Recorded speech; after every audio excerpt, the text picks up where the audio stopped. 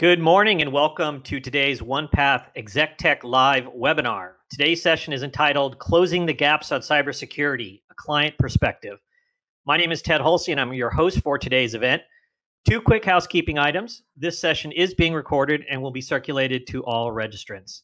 Thank you for joining in for the live session. We encourage everyone to ask questions as we go along and we will try to address your questions on the fly. Now let me introduce our speakers. Peter Giliberti is OnePath's General Manager in the Boston, Massachusetts office. Peter, welcome. Thank you. Carl Varchetti is a OnePath client and the firm manager with Roosen Varchetti and Oliver. Carl, welcome. Thank you. And Scott Ostergaard is OnePath's Director of Global NOC. Scott, welcome to the discussion. Thank you for having me. Excited to be here.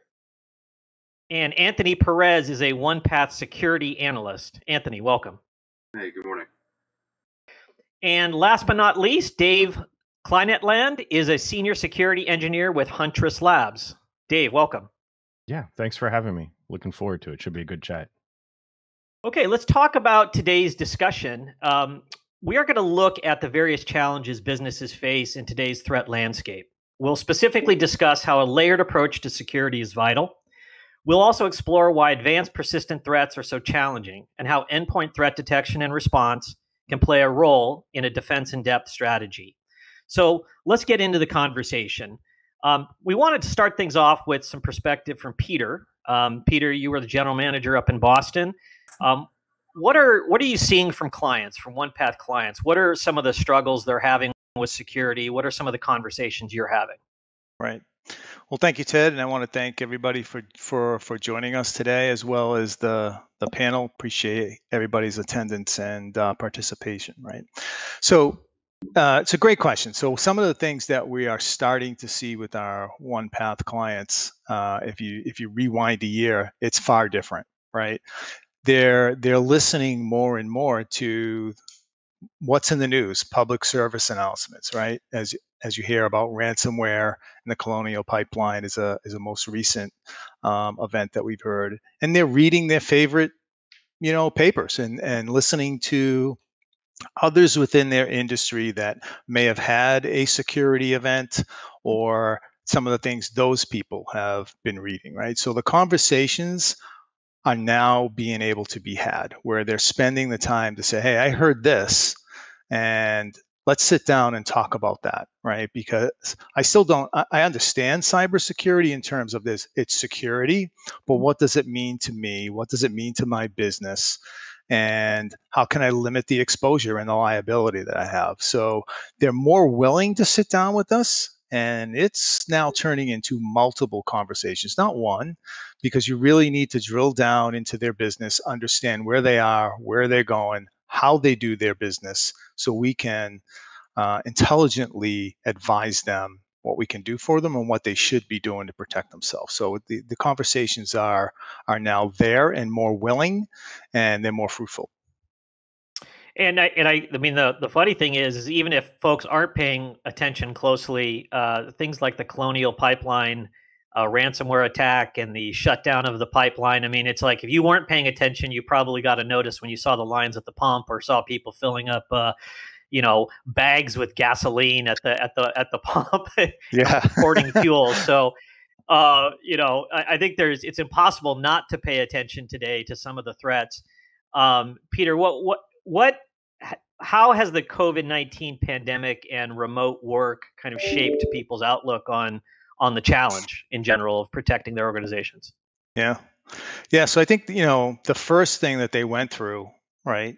OnePath went through very similar, but we have a lot of our security postures, if you will, in place, right? So it was a little bit easier for us to quickly mobilize and go remote, right? And you have our businesses and our clients is now going remote, and people are going to be home, right? So their first order of business was, if I don't have things in the cloud and everything is in my office environment, how do I get people connected to that? So our first challenge was how to get people connected securely, right? VPN. We went through a long stretch of that, helping our clients get up and running and be remote. And the conversations now are about, okay, now they're in environments that you don't really have control over, right? Because you cannot control everybody's environment at home. You just don't know what that is. I think everyone can relate if you're out on your deck and you're on your wireless and you do look at all your wireless networks in your neighborhood, you will see all your neighbors' wireless networks. And I bet you there's at least one that's unsecure, right? You could get on if you really wanted to. Don't do that. Not a good thing to do. But that happens, right? So now you've got companies there saying, all right, I got people at home. I can't control their home network. I don't know who's coming onto their network, guests, what have you. And I don't even know how secure it is. So that was a very big challenge for them. And we sort of helped walk them through that. Right. I mean, I think it underscores, I mean, for years, the security industry has been talking about how the perimeter is no longer the most important part necessarily in your cyber defense, because, people are traveling, they're on the road, but the pandemic kind of just really exploded that concept, which is everybody is remote. Everybody's outside the corporate firewall because nobody's in the office. So I think it just underscores the need for protecting identity as at least one huge layer of defense. What are some of the ways that OnePath helps clients with managing identity and making sure that who's ever logging into Microsoft's 365 or logging into applications is actually who they say they are? Right. And that's very important because if you think about what we all went through in the last year, more recently now, not only are people remote working at home, but they're now starting to venture out in your favorite coffee shop or what have you, and they can work from there. They can do work. So it's really important. One of the key things I really try to advise our clients on is protect your employees. Educate them, educate them, educate them. And that comes with two-factor authentication, certainly education, which we provide within our secure ID offerings. Educate them up, let them know, and that education comes with consistent periodic testing of that, and they become used to identifying things that may become within their email that they should be suspicious of. But protecting your employee is the easiest access, in my opinion, right? Where the bad actors will go at first. So multi-factor authentication, move towards that and educate your employee base so they can identify when they get a phishing email and if it's real or not and how to act upon that. And if they take those layered approaches that you'll hear a little bit more in this talk about, and you start doing one at a time, then you minimize your exposure for your employees and no matter where they are, right? Because it's them and you're at least far more safer because you got that two-factor authentication. They're going to have their password and something in their hand live. So you start doing the employee base first. That's my opinion. Yeah, well, let's get Carl into the conversation. So Carl, you are a OnePath client. Why don't you start out and tell us a little bit about your role and your company? Thank you, Ted. I'm with a law firm, Roosen Varchetti Oliver. We have offices in Detroit and Atlanta, and we service financial recoveries for both states statewide in Michigan and Georgia. My experience with OnePath has been really, really excellent so far, and I'm really happy that we're on this security discussion. We actually embarked with OnePath starting that before COVID even hit. So we were positioning ourselves before we even knew it for success in that transition to work from home. As Peter was just mentioning, the two-factor authentication is something that if you're in business today, at least in my opinion, it's something that you have to have your employees doing that. If you're not doing that, it's a ticking time bomb. And then to touch on his employee education as well, the product that we've been using with them is the KnowBe4, and that's been really instrumental in getting our employees, all of them, to be able to recognize these external threats. And we so often forget about all these other ways that information can seep in, like you're saying, protecting the perimeter. But once you have somebody click on that email or have some action from the inside, then it's a whole new ball game, a whole new threat. Well, let's wind the clock back before you were doing business with OnePath, or before maybe you were intensely investing in security. And you mentioned something. You said not having multi-factor authentication is a ticking time bomb. Why is that? Wind back the clock a little bit. Talk to us about your before state and what was worrying you about that situation, and why our listeners on today's call should be thinking about multi-factor. Just going through both with OnePath and our previous IT company, looking at the logs and being presented with the information of how many times our server is being pinged and trying to be accessed, and what's happening on the net, and how available it really is. Until we were our industry is highly driven by financials, and so we have a lot of the same regulations that the banks and other financial institutions have.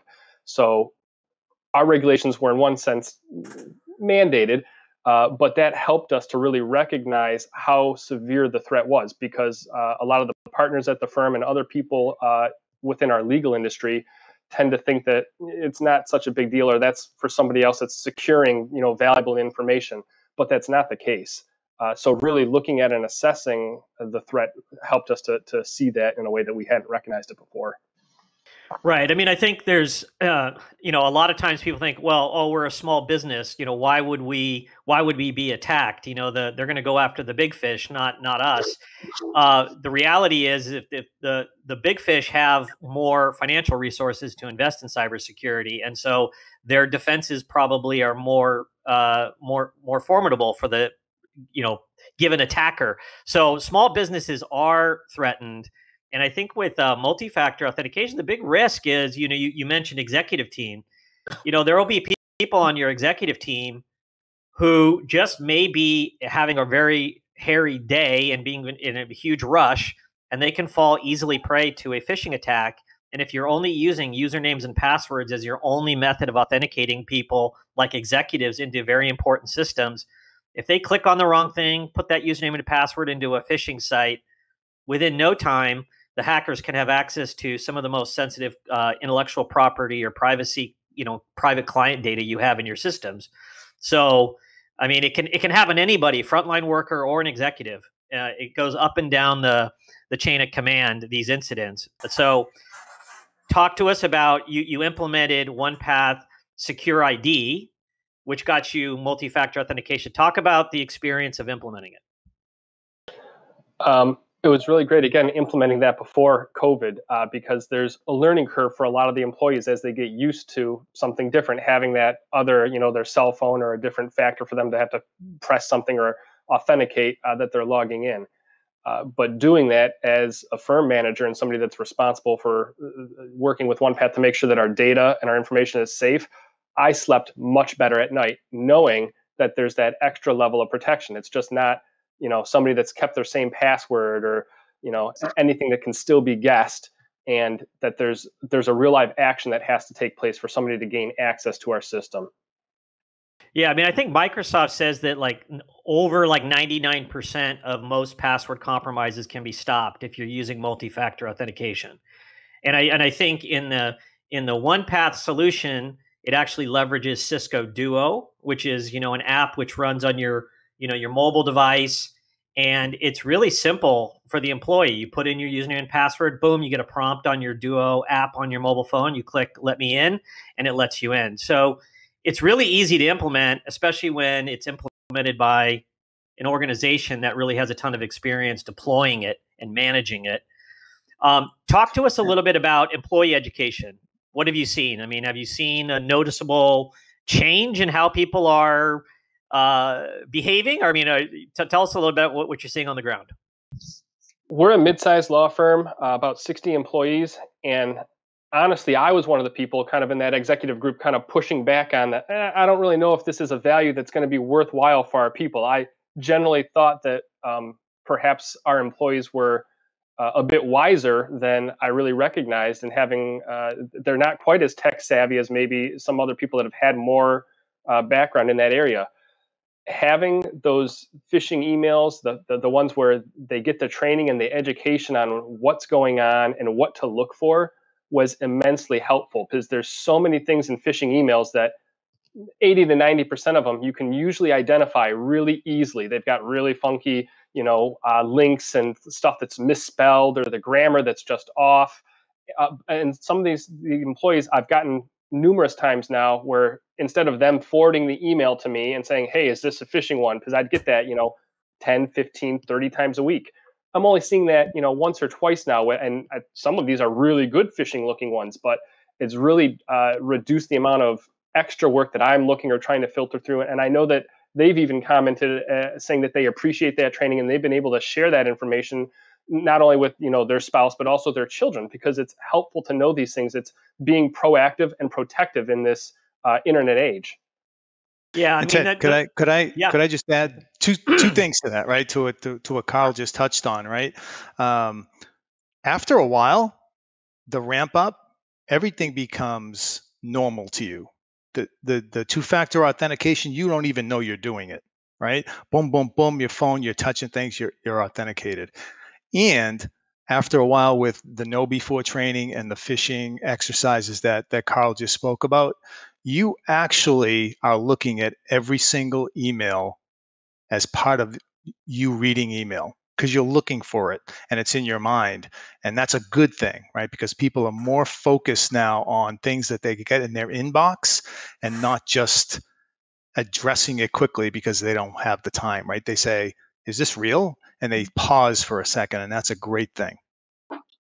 So right. there was one, Actually, which was related to the Duo. Now, with the distributed workforce that we have, a lot of people in the older days would think firewall was sufficient security, but you're not necessarily behind the corporate firewall any longer. So you might be going straight to Office 365. So needing that extra layer of security is really an important aspect. One other thing that people often overlook is that when you have Duo or something to that effect, you also have the added advantage that if for some unfortunate reason you need to terminate an employee or they leave the organization, you have a place to go in and terminate all of their access by just eliminating their token or their key. So it makes it so that you don't have quite the level of management that you had before. You don't have to worry about all the nuances and what do they have access to, because you have a single system that you can go into and eliminate their access from. That's right. And I think the thing that's so exciting about this is when we're talking about MFA, multi-factor authentication, and Duo, and the employee education, it's like you're really changing behavior. You're really taking it to another level. And I loved Carl's point about you're making huge progress when you hear about employees who are taking what they've learned and then applying it in their lives, coaching their spouses and their children on good cybersecurity best practices. Once people become kind of advocates and evangelists for how to do this right and what to look out for, you're making huge progress. So that's fantastic. I mean, a key theme for today is to think about security as layers of security, or building defense in depth. So we've talked a lot about the perimeter has vanished, managing identity, building the human firewall, but there's still the bad guys are relentless. And I want to get Dave in the conversation and talk to us about still some of the challenges. I mean, what is an advanced persistent threat? Talk to us a little bit about these challenges. One thing I do want to interject a little bit on, I actually have some really interesting stats about multi-factor authentication. I attended a talk at RSA, which is a big security conference that a lot of us nerds go to. I think it was in 2020, and Microsoft arguably processes more login events a day than anyone, right? So back in 2020, like January to 2020, they did a talk and they said, look, we process 30 billion login events a day. And in January of 2020, they had 1.2 million accounts that were compromised. Does anybody want to guess even remotely how many of those compromised accounts did not have multi-factor authentication? Any numbers? 100%. Greater than 99.9%. Wow. So if that doesn't speak to the effectiveness of what multi-factor authentication does, and if there's any nerds in the crowd that want to just Google breaking password dependencies Microsoft, they have like an hour long, they recorded the whole thing. It's really good if you want to learn about that, but it just really speaks to the to the effectiveness of multi-factor authentication. And I believe it was Scott that had the point that was like, if you have to terminate an employee or if someone's device is lost or whatever, you can shut that device down from multi-factor, and you can, even if you're waiting a little bit to figure out what happened, you've got time to do that. So it's super effective. And that's one of the challenges that has been faced forever. It wasn't that long ago that multi-factor was only available to enterprises spending a lot of money. Everybody probably remembers, maybe they had a friend that worked at a bank or something like that, and had the little keychain with the like little 8 numbers that changed every. That's what multi-factor was 10 years ago. But now it's, it's on a phone, it's on my watch, it's on. So it's really just an inexpensive way to shore things up really, really quick. And one of the huge challenges that I keep hearing a lot of things repeatedly, right? We're talking about educating people and perimeterless network. From right before COVID to after COVID, the same number of computers that we were monitoring at that time, we saw the number of different IP addresses or places on the internet that they were calling to us from triple, like basically in like a month, as everybody started going distributed and going from home. And that presented huge challenges, right? We've talked about that already. I can't stress enough on education. It's something that we do here at Huntress. It's something that everybody should do, all the way down to educating your spouses and your friends. And, hey, my mom forwards me emails all the time. Is this a scam or not? So huge challenge, right? Advanced persistent threat sounds really, really cool. And really, it's just got that like, sexy NSA, DOD, whatever kind of vibe to it. But all it really is I'm an attacker who spent a lot of time getting into your computer, right? It doesn't sound like, I'm not going after you specifically. A lot of these things are automated to get that first phase done. All those no one's sending 10,000 phishing emails by hitting send in Outlook a bunch of times, right? It's an automated process. That education is just massively key, because as an attacker, I'm going to tell you, it's way easier to hack the squishy thing behind the keyboard than the actual computer. It's infinitely easier. But all that means is persistent threat. That means once I'm in, I want to stay in. Right. It was a lot of effort to get someone to click that email. If I had to make you click my spam email every day, I'd be the worst hacker on the planet. Right. So inefficient. Right. So once I'm in, I want to stay in. And that's where that defense in depth comes in. Right. That's where those layers of products that are looking in all those different places that can look for those types of threats. So those are the challenges. Right. It's sometimes it's the crazy super, 0-day never heard of before attack. But more often than not, it's simple things. It's the simple things that can shore you up really, really well in attacks. And it's these things like 2-factor and making sure things are up to date and making sure people are educated. So, yeah, I mean, they're persistent. And that kind of leads to the next question is like, well, how long are they there?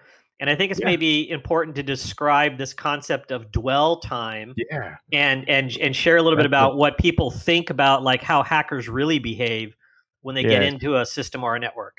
Yeah, that's a term that's actually been really popular, is dwell time, right? There's this huge, another nerd report, right? Verizon data breach investigation report. It's like Christmas when it comes out every year for all of us in cybersecurity, because we want to read all the stats they gather, because they have lots of good data. And that number of dwell time, when an attacker gets in and stays in, they're usually in around 100 days. Hey, to be fair, it used to be 180, but I'll be honest, as an attacker, those two numbers are the same. I can do anything in 100 days that I could have done in 180. But what they're doing is, in some cases, they're just gathering information about your network. I actually worked on a forensic case years ago where, before my Huntress days, where an attacker got into a financial institution. It was a credit union. And they just stayed in there long enough to like read emails, gather forms, find signatures, copy mannerisms of people. And then they started like issuing totally valid looking documents from valid email addresses to do money transfers. And it's an amount of money that is extremely uncomfortable for a credit union of that size to determine that they had lost. And it was FBI involvement due to the amount of money that was taken. So that's what they're doing. Attackers will get in and stay in. Now things with like ransomware and stuff, it's like it's like an extortion play. We've stolen all your data, and if you don't pay us, we're going to release it. So they are gathering things that they think are of value necessarily to you, or would it hurt you greatly if that got released to the public, right? So there's a lot of different angles that attackers can play. So the idea of reducing dwell time down to, excuse me, we have a visitor here. We're going to pass him on. We're just trying to reduce the amount of time that attackers spend in a system, and that's where that defense in depth comes in. You guaranteed Right, a cat will show up in a webinar that I'm in. I'm sorry. It's just, it just happens. So dwell time, it's the time that the bad guys will stay inside of a network or on a system to find the right, social context, to then social engineer other people inside the organization to send those wires or to do those financial transfers that are fraudulent, or to find the other chinks in the armor to unleash the ransomware attack or move laterally inside the organization. Absolutely. A lot of the malware we see, one of its prime functions is to figure out what security products and what defensive and offensive products might be present on the system, and seeing what versions of all those are. And then they'll use databases of things online to see if any of that's exploitable, or they just want to gather as much information as possible. It's just kind of like basic war tactics, right? Learn everything you can about your target.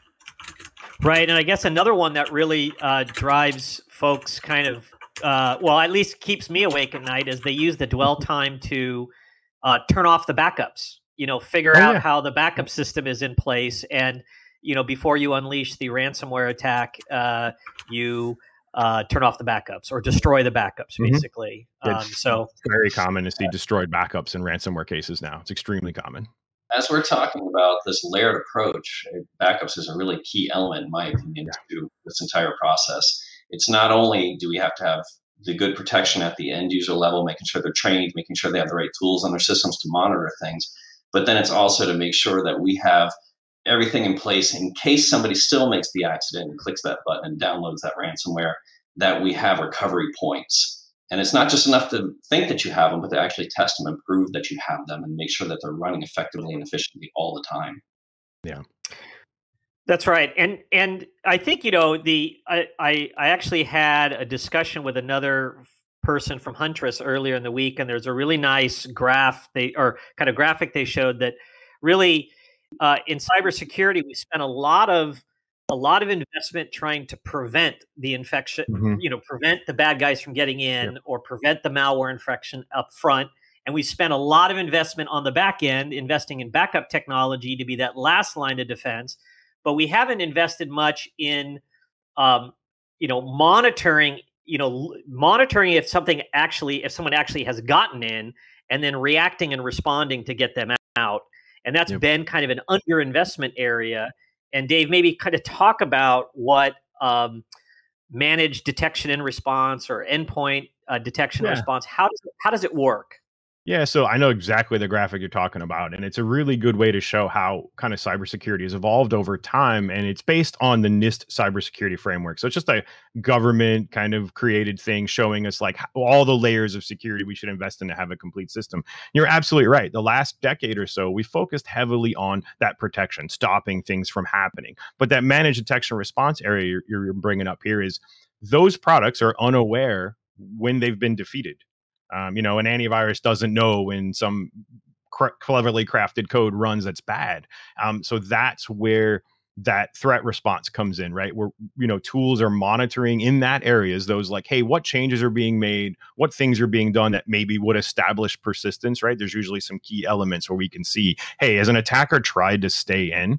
And when they do, right, those are the types of things that we monitor and alert on. But that went unignored for so long. And then a lot of money was invested in backups. And we saw the attackers change their landscape too, right? Because first early ransomware, it was like, well, we'll just spend a lot of money on backups. If we get ransomed, we'll restore the backup and then we'll all be good, right?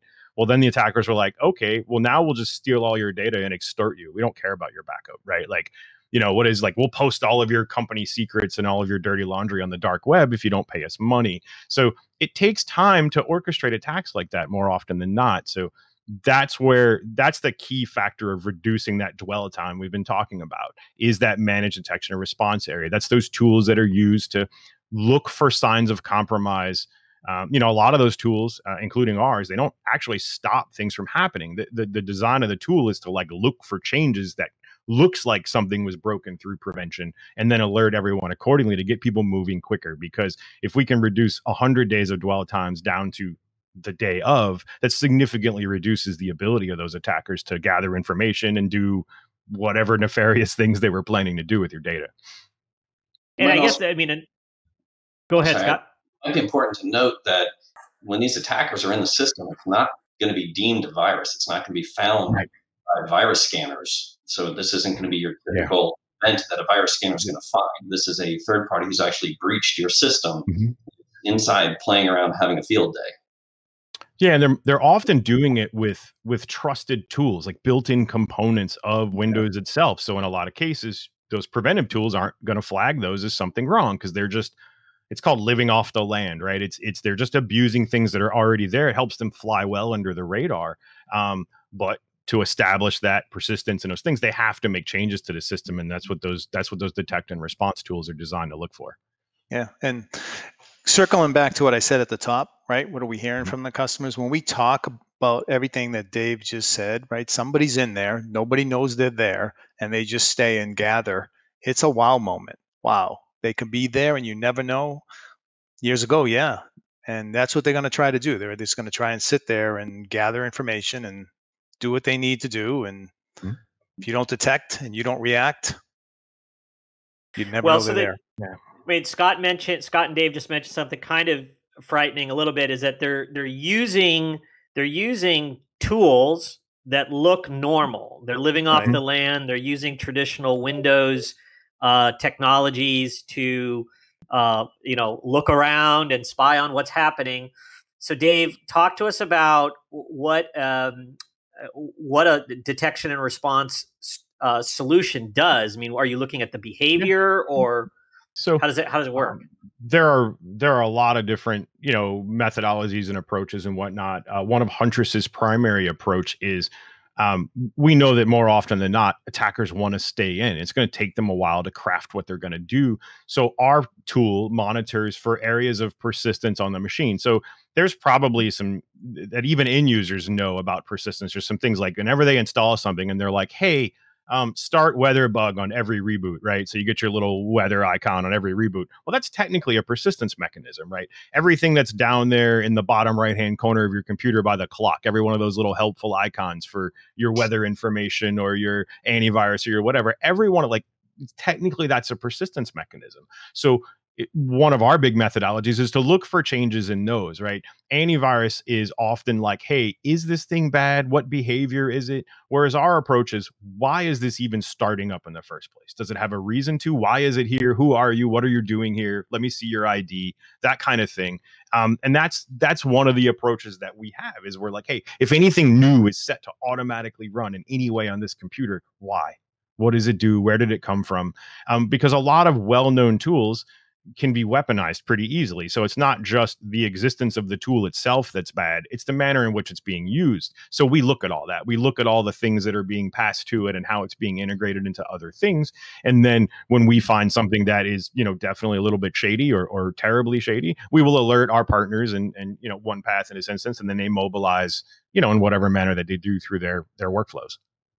Right. So then it comes down to responding, and what we're trying to do is take that dwell time from 100 days down to 1, or cut it dramatically, because if you are cutting the bad guys off in terms of their time, then they have less time to plot their next big attack, and you can cut them off at the pass, so to speak.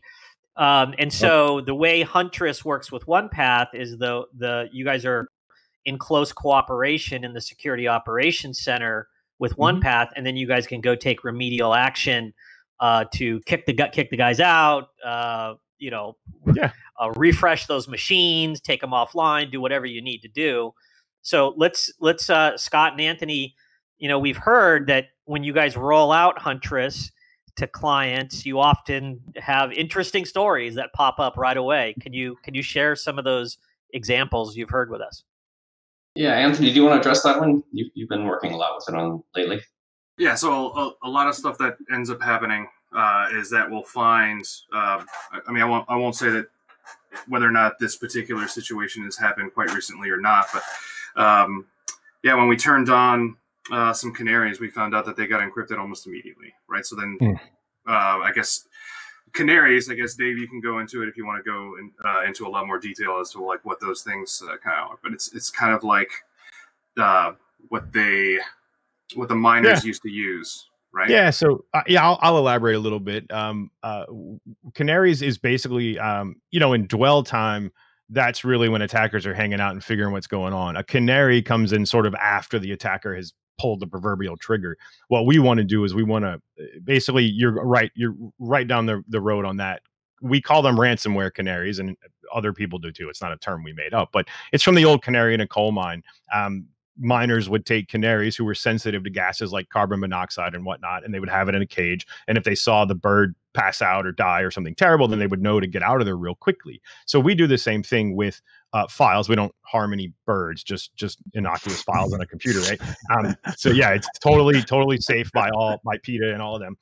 So we'll place files in strategic places on a computer that we expect to get encrypted early in a ransomware process. Again, it's not stopping ransomware because there's already tools you have in place to try to do that, your preventive solutions. But we're trying to say, hey, if something gets through, how can we reduce that response time? Ransomware as a whole, encryption is a very mathematical intensive process, right? Like it takes a while to do it's whatnot. So if we can reduce the amount of time that's happening and help folks like Anthony and their team respond to it quicker, they can get that machine shut down, isolated, and out of the way before it causes, because most ransomware these days will spread to other computers if you let it run long enough. So yeah, hopefully that gives you some idea of where the canary came from. But Anthony, yeah, definitely finish your story on that one. Yeah, so basically what we discovered is when we started launching Huntress in their environment, we noticed that some of these files started tripping, right? So then we pulled the plug on the internet, right? Because we don't necessarily want to turn off the machine full stop. We want to be able to do some forensic analysis and pull data off of RAM and the OS so that we can try and get a little bit more information as to what's going on. But basically, like what these canaries are supposed to do is reduce that 180 days, that 100 days down to maybe almost an instant as soon as like that ransomware starts going. I mean, they probably had a foothold in the environment before we showed up, right? But at the same time, when we showed up and we deployed these things and we saw these things starting to encrypt, we were able to jump on the issue far more quickly than I guess like maybe one of your employees looking at their files and it's like, hey, how come I don't have access to this anymore? Wait, why did my machine turn off? Wait, why do I now have this message that says I owe them a lot of money? Right. Yeah, and, I think. Yeah. Go ahead, Dave. Yeah. Maybe I'll talk a little bit to the life cycle of an attack that usually is ransomware, right? So it might help a little bit with clarity on it. What normally happens is that first layer, the phishing email or the bad links that go out, that is usually some automated process by attackers, right? They send out 100,000 emails, maybe 10,000 people open them, maybe 100 people actually click and run the malware. But what happens is their persistent malware loads and it informs them, right? They get like a kind of like you would get a ticket notification like, hey, you've got this new thing to do. They get this queue that they have to work through of all their targets. So it takes them a little bit of time to go through all of the compromised machines. So it might take them a little while to get to you to find out if they want to ransom you one way or another, if they want to download data, if they just want to encrypt it and charge you money. So if we can react, early on in that foothold part, as soon as they get that malware running, more often than not, we can stop the ransomware from even happening. But if we do get to the phase of ransomware happening, fastest response is key. So hopefully that helps clear up kind of the life cycle of how those attacks work. Thank goodness for ticket backlogs with the hackers, Right. Yeah.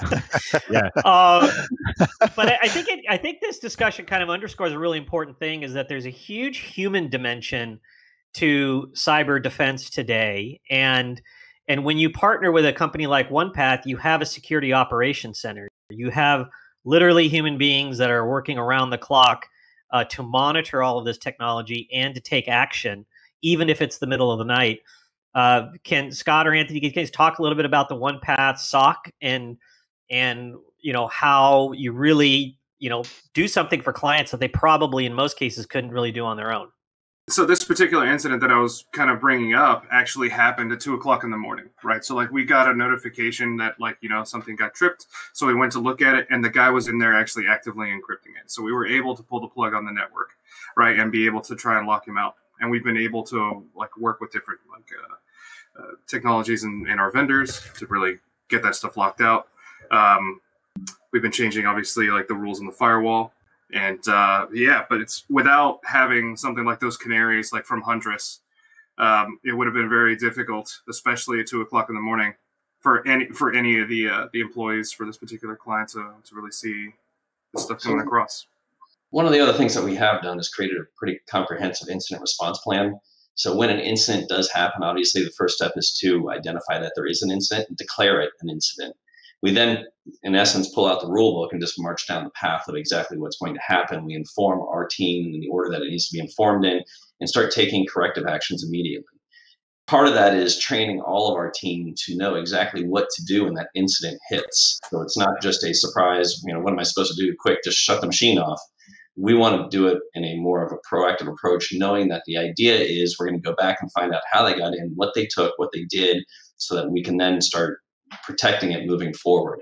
And obviously, every time we do this, and this happens because customers may not have all the tools in place or something else may have happened, we learn from it, and then we start using that to kind of build our tool set to make sure that the next group of people may not have that experience. So it's just absolutely a living and breathing process. Right. Yeah, and because I think the forensic data that we're pulling off of these things helps protect not just the client that got affected, but all of our clients, because we have the ability to see where this attacker's coming from, and we can prevent that from getting to the other clients that we have. I want to jump in and make a point here. It's really interesting what Scott and Anthony said, that it's a team of people that are working around the clock to do that, because a lot of small or mid-sized businesses, even if you've got the finances to have, a 1 or 2 person staff to run all this, you still have a limited number of eyes that are reviewing the data and looking at it. It is so important to have a group of individuals that are all highly classified. That's their skill set, that's what they're doing on a regular basis.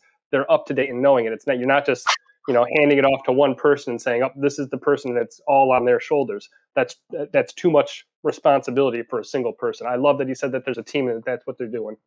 Yeah, and there's another aspect to it, which is a lot of managed services, they have their team. They might even have a SOC, but it's not a 24/7 SOC. So by the time they actually see that alert the next morning at 8 o'clock when they get to their office, it's too late. The systems are encrypted. The hacker's already been in there and having a field day. So having that true 24/7 environment is really kind of a differentiator and a big standout, because it makes it so that we're actually proactive all day, every day, 24/7. Yeah, and something to add there is what everybody is saying here. It's pretty instantaneous, right? We deliver reports to our customers that have the Huntress within their environment, and we walk through some of those events that do happen, right? And you can actually see within the ticketing how fast the alert was generated, where it went, how fast somebody got to look at it, and went and remediated where appropriate, right? So sometimes that's 10, 15 minutes. And that's pretty quick in terms of getting alerted, getting eyes on it, and then taking some level of action right then. 10, 15 minutes, really good.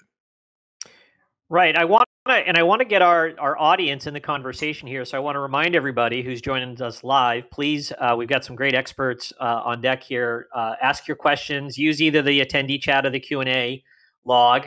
But there's a great question in the log here, and I got to get this in front of Dave. But how do we deal with advanced persistent cats?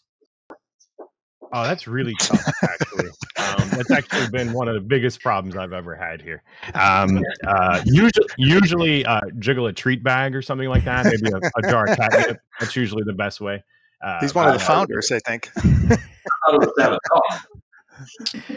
All right. Let's see. So another question. So I think this one kind of maybe goes back to Carl, and maybe Peter, you could add some color here too. But I think this kind of goes back to implementing secure ID or multi-factor authentication or employee education. So the question is, how did you prep your employees for the change? Because we know, and this is part of the question, because we know the most difficult part of rolling out this is the people. What can they share in terms of helping others introduce this to their company and get buy-in? So how did you prepare the ground or get that buy-in for implementing big changes? Carl, I'll start and then you can sort of color in your experience with it, right? So what we do is, again, we want to make our customers very comfortable with the process, right? Our professional services team does a fantastic job.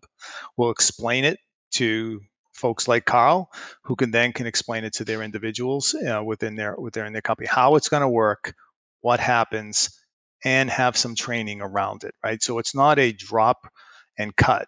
It's a process that we go through, and we may, identify some key individuals to start with as a test ground to make sure things in their environment as you roll out to 2FA work nicely, right? And once you do that, then it's a go register, slow roll, good instructions, education up front again, training around that, make sure everybody is comfortable. And then on the back end, on the go live day, we're there, sort of like a war room type of environment that we can help folks that are going live, right? And that's sort of our plan of attack on it, is to go slow, train, do some testing, and then be there after you go live. Absolutely. Carl, any comment? Just to build on what Peter was saying, there's a process, and OnePath has it, and they lay it out for you. And it starts with the educational component of explaining it to us, the client, what the product is, what it's used for, and why it's important. And that why it's important part is really critical, because if the rest of the management team, if the owners, if they don't get on board, if they don't understand the value that's being provided, they're not going to look at it with the seriousness that they might otherwise do it. They might look at it, oh, this is just one of those webinars that I'm going to sit and click through for 30 minutes and there might be 5 questions at the end. They need to understand why it's being done and the importance of that education. And then, like you said too, once that's been established, you have a schedule and you pick a small test group to roll it out. You test out the kinks, you make sure everything's flowing smoothly, and then roll out to the rest of the staff. But as far as education and rolling it out, you let the staff know this is what's going to be happening. It's important because we're trying to secure our company and secure our jobs and our livelihoods, to make sure that we're not going to become a victim to any of these threats that are happening, that we're very aware, like you mentioned, the Colonial Pipeline, all these different things. We're more aware of it in the news today, and people are more willing now to put a little bit more of their own time and effort into it, because instead of sitting and just reading the news or the Yahoo what's up on the most recent thing, they're actually looking at the links that they're clicking on and the pages that they're going to, and thinking that if I click on this, if I go there, there could be a substantial impact, not only for myself, but this organization. So it's that educational rollout, and that's really the process. Just being transparent about why you're doing it. You're not doing it to trap employees or catch them, and you're the bad one that's always clicking on the links. We're really trying to make sure that we're safe and secure as an organization. And Carl, I'm sorry. As you're talking about, it goes a little bit beyond that, in my opinion, as well, because it also gives that employee the education they need to incorporate some of that into their personal lives, so that they're not using that same username and password for their Gmail account, and then they're pick Cole's password and every other account that they're logged into. And they start learning when they go into these systems where it gives them the opportunity to do 2FA, such as Gmail, that they should enable it, and it becomes part of a normal life and a normal process, because these are how people are getting compromised. I can't tell you how many people I've worked with that have the same password for absolutely everything under the sun. And they don't know if those are good accounts and good systems that they're putting their username and password into, but they're giving their email, they're giving their password. They need to make sure they have 2FA installed on pretty much everything that they can, their bank accounts, their personal emails, plus all the corporate stuff. So that training really goes hand in hand with teaching them how to be more secure in everything that they do. Yeah, and I think the overall point about just when you're rolling this out to your staff, there's a really core component of adult education, which is what's in it for me, and really connecting the dots with the what's in it for every employee in the company, in terms of protecting the organization, which protects my livelihood, which protects my family, which protects me. So you've really got to connect the dots there to plow past that kind of buy-in challenge you're always going to face anytime you introduce anything that's change-oriented in an organization. So another question, just kind of to go in a slightly different direction, Dave, talk to us a little bit about what you guys are seeing with how the ransomware threat is evolving. You mentioned data exfiltration or data theft, or what's happening there? Because that's kind of really an interesting dimension to the challenge. I'll rewind a little bit just for entertainment value, right? Like, I remember the first ransomware attack that I saw, like from a commercial standpoint, right? It was the old crypto locker, and they made people go out and get Green Dot Money Pack gift cards. And I don't know if anybody knows what those are, but they're basically reloadable like credit cards. So the attacker would go buy the card, and the way that you paid your ransom is you'd go to a Walmart or Walgreens or whatever, and you'd buy a reload card and give them the code. That's how they took money. And I remember just telling everybody I was working with at the time that, like, this is a thing now. Like, this is the future. And jokingly, I was like kind of mad I didn't think of it first. I was a little jealous, but no, but that was still a terrible way to, like, there was a credit card type thing and whatever. But then, does anybody want to take any guesses as to what like made ransomware super viable? Cryptocurrency. A great way to anonymously pay without any tracking or any of that stuff. So that really has revolutionized ransomware. And in the early days, it was difficult to buy cryptocurrency. And the last year or year before, I was in Vegas for a conference and I saw a Bitcoin ATM machine, right? Or ATM. It's ATM machines redundant. Anyway, it's weird now, right? Cryptocurrency is a normal thing. You can buy and trade it on well-known stock apps on your phone, right? So now that's the revolution that we're seeing is there's like these ransomware folks have developed an entire business model in the same way that vendors and things you may deal with have a business model. They have a legitimate affiliate program. They have packages you can buy. You can buy ransomware as a service if you're like kind of shady, but not shady enough to run the whole operation on your own. Right? Like maybe I don't write my own ransomware. Maybe I'm not a developer, but I have access to a lot of juicy targets. So I can actually team up, I can sign up as a affiliate with a ransomware vendor and then install it on all these things and they'll pay me a cut of the ransom.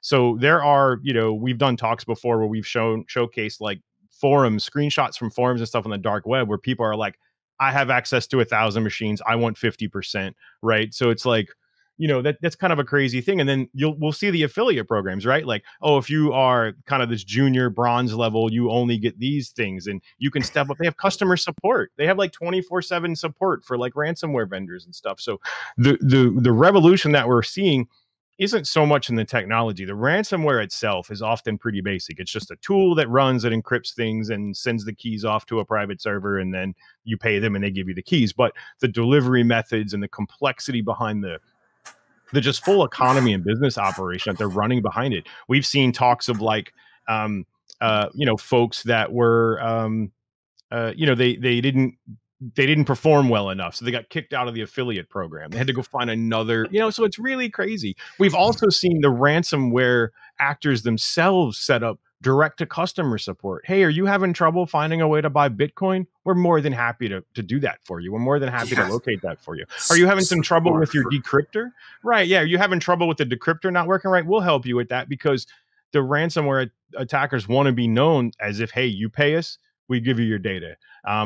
There's one really popular ransom note from like Ryuk or Soda Nikibi, one of the really popular ones. It says, it's not personal, it's just business. Like that's a sentence in it, right? They don't care who you are. They don't care that you're a lawyer, or they don't care that you're a doctor. They don't care that you are, selling pecans on the side of the road. If they've encrypted your POS system, then they just want their money, and they want to be known that, hey, if you pay us, we'll unencrypt your data. So the real complexity in the attacks has been how organized and how smart they are. They have like go-to-market plans. They have branding. They have, all the stuff. Customer service representatives. Yeah, they have like live chat. They have live chat customer service representatives. They're fluent in multi-languages, right? They don't want there to be any impeding process to getting their money. And some of them even offer you security tips. They're like, hey, this is how we got in. You should totally do these things to make sure that you go don't buy this. Yeah, go do this stuff, right? So read a resume that has a customer service representative ransomware. Right, yeah. top agent, right? Team leader, right? It's an interesting to see them build that now because and a lot of them are sort of operating in foreign countries and basements and stuff like that. But I mean, there's probably operations just about everywhere. Anywhere you've got internet and whatever tools you need to hide reasonably enough. So I think that's been what has kind of shocked me the most, is just how absolutely organized, meticulous, and together they are. And there's a lot of, I saw a message. It looks like it's an attendee chat. Ransomware as a service. Absolutely. Yeah. They sell it as just a total service. Like I said, if you're that half shady person, hey, I don't know how to write ransomware, but I've got access to a lot of juicy targets. Sign me up. We'll work out a deal. That's hypothetical. I wouldn't actually do that. I would totally get fired. But you 100% use your talents to fight evil. Absolutely. Only using powers for good, for sure. But yeah, so that has been the most shocking to me. There have been a few little interesting technologies that they've used and leveraged, like I don't know, just weird ways to execute things using virtual machines and odd thing, getting real nerdy and technical. But mostly what has shocked me, like I said, is just the sheer business they've made out of it, like a legitimate business with like there's pecking order and ranks and all that. It's pretty wild to see, and it's just going to continue. There's only like 3,700 different cryptocurrencies now, so when they get tired of using Bitcoin, like I don't know, on Dogecoin or something. Yeah. Well, this is what we're up against, and this is what OnePath clients and prospective clients are up against. And kind of to bring things back to one of our themes is you need layers of defense, and we've talked about two major ones, which is OnePath Secure ID, which is employee education, security awareness programming, multi-factor authentication, and single sign-on, all in a single package, and endpoint threat detection. So, Peter, let me bounce it to you. We on these calls, we get OnePath clients who maybe don't have all the layers of defense in place yet, or we have potentially organizations that are looking to make a change or step into a different managed service relationship. How should people engage? How should people get started? Yeah, so if you are a current client of ours, right, I implore you to talk to your account team, right? It really gets down to talking it out, having that account team learn about your business, and so we can educate ourselves what you're doing, what some of the challenges are, and we can offer the solutions to secure that up, right? So it is about having the conversations, spending that time to do so. Right. Right. And if you're not doing business with OnePath today, simply go to the onepath.com website, engage, and a thorough risk assessment is a part of their onboarding process to understand what you need in a new relationship. So, so with that, I want to thank all of our speakers today. Hugely interesting conversation. We took in a lot of different directions. Thank you to the cats that joined as well on the webinar.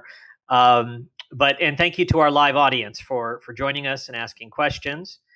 This was a OnePath ExecTech webinar, and we look forward to having you join us on a future OnePath event. And to our speakers, thanks everybody for sharing all your insights and wisdom. Thank you very much, and have a great day. Take care. Thank you. Thanks. Thank you. Bye now.